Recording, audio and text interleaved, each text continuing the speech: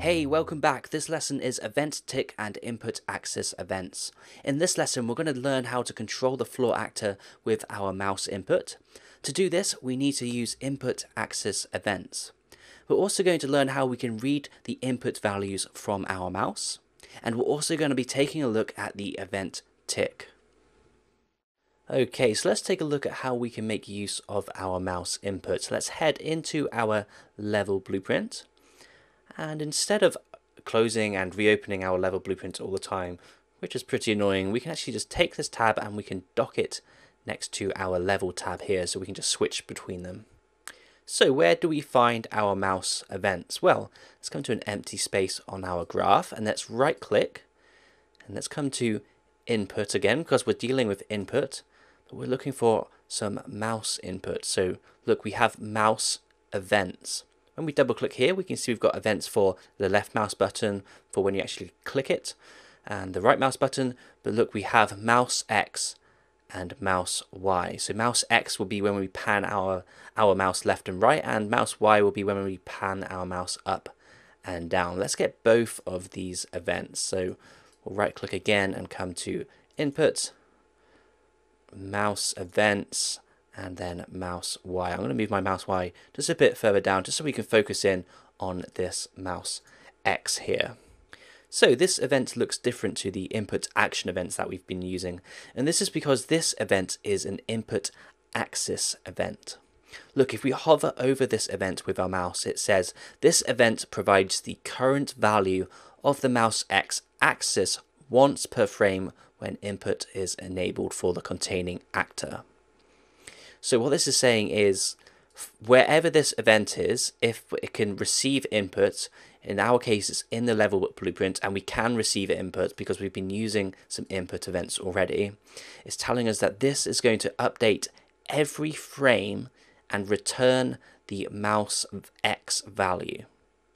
You might have heard of the terms frames per second or frame rate. This refers to how many images are being displayed on our screen per second, and we can view our frames per second by coming back to the level, and in the viewport we can click this arrow here and we can check show frames per second. Okay, so we can see that my frames per second are about 120 frames per second here, and so this means that the mouse X event is going to fire 120 times every second. And every time it fires, it's going to return the mouse X value in this axis value pin, which is a float. And a float, or a floating point, is a fractional value that has a decimal point and numerous values after it. So for example, this value could return 5.6789. Okay, and we can read the value and print it to our screen by using a print string again. We can right click and search for our print string. And look, when we click and drag this green float pin, we can plug it straight into the string input. And look, it says convert the float to a string. And it adds this node for the conversion, and we can hook up the execution pins together here. And then if we come back to our level and hit play, and if we click in the viewport and move our mouse, look, if we move it left, it goes negative, and if we move it right, it goes positive. Okay, so negative values for moving left and positive values for moving right. And the faster we move our mouse, or the further we move it, it's going to give us some higher values or lower values if we're moving left. So our mouse X event fires every frame, which means if we're running at 120 frames per second, this means the event executes 120 times per second. And so we have this axis value, which gives us the input of our mouse X movement. And we can read this value by connecting the float value to the input of a print string. And this means when we play the game, we can read the values. So let's take a look at using this event to control the role of our floor actor. So to do this, I'm going to remove my print string and the conversion for the float to a string. And then I'm going to select the floor reference we've got here and then shift select the add actor world rotation function. And if we hit Control W, we can duplicate this down and we can plug this to the execution pin of the mouse. before plugging the axis value into this, look, we can see that we've still got the value of 5 on the roll. What happens if we hit play? Well, it's rolling it by 5 units every frame. Okay, but how can we plug this axis value into this? This pin here, we can hover over it. It says it's a rotator, which contains the roll, pitch, and yaw. And we can access the roll, pitch, and yaw individually by right-clicking on this pin and splitting this struct pin. Okay, now we have, look, the individual roll, pitch, and yaw, and their float values, which allows us to plug the axis value straight into the roll here. Now when we come back to our level and hit play, we can now roll our floor actor just by panning our mouse left and right. So I now have a challenge for you. Using what we've learned and using the mouse Y event, I want you to control the pitch of the floor actor. So pause the video here and give it a go, and when you're ready, come back to the lesson.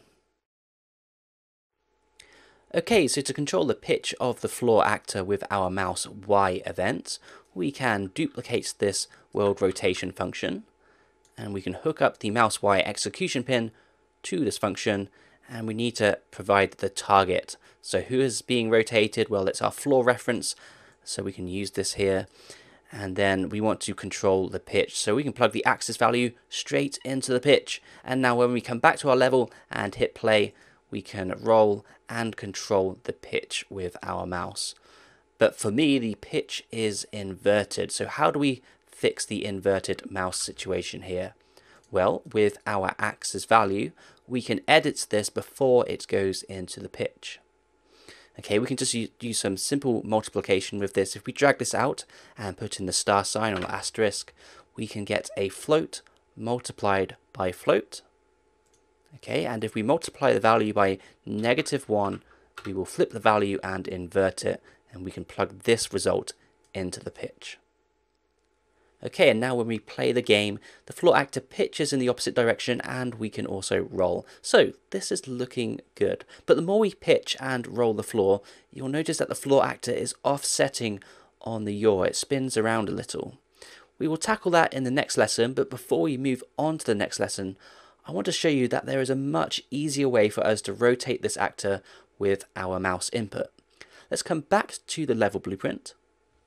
I'm going to break the links on my mouse Y and mouse X events just to cut this off for now. And if you recall back when we first opened our level blueprint, we had an event begin play and an event tick that we removed. Let's bring the tick back. If we come below where we've just been adding our code, just to an empty space on the graph, if we right click and come to add event, we can get the event tick. And this is where we can also get the event begin play and a couple of others as well. But let's just bring the event tick back. And look, when we hover over this, it says this event is called every frame. Well, that sounds familiar because we are doing this on the mouse Y and mouse X events.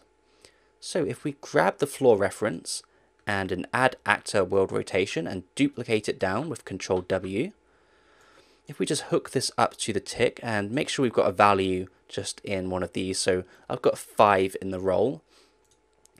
If I hit play, we can see that this is rolling every frame for 5 units every frame. Okay, so just like the behavior we had before. But how can we use the mouse X and mouse Y values with this? Well, we know we've got the axis values on these events. Okay, but if we right click anywhere, we can come to input again, and where we have mouse events, just underneath this we have mouse values. And look, if we double click here, we can get the mouse X and mouse Y values. So if we grab one of these, look, it's just giving us the float value.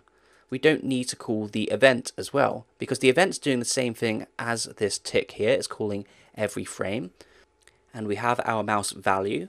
So really we're doing the same thing here, but only using one event. But we can also get the other mouse value, but before we do that, let's plug this into the world rotation. We need to split the struct, and then we can click and drag this into the roll.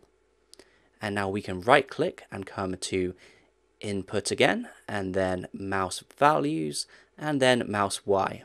And we can plug this in, but we also want to flip the value by using a float multiplied by float. We can use a star or asterisk to get this, and then set the value to -1 to flip it, and then we can plug this into the pitch.